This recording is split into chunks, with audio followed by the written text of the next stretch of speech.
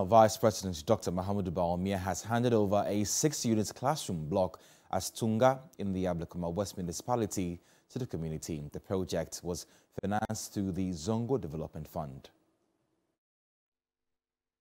The 6-unit classroom block has ancillary facilities including computer lab. The Minister of Communication and Digitalization and Member of Parliament for Ablekuma West, Esele Owusu-Ekufo, dismissed claims the project was funded by the NGO and urged the community to maintain the facility.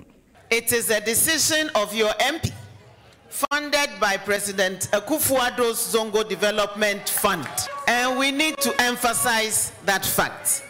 So the rumors saying an NGO built this are completely false. This building here is testament to the fact that President Akufo-Addo and his appointees are honest politicians.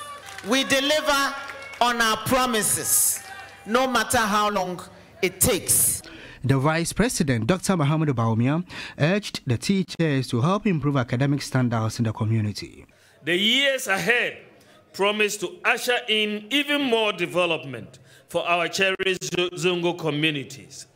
The rapid expansion in enrollment into the senior high schools as a result of free SHS makes it incumbent upon us to expand access at all levels.